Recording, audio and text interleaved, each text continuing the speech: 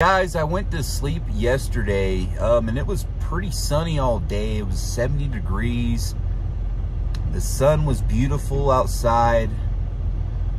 I mean, Colorado up in here in the mountains, it was just perfect weather.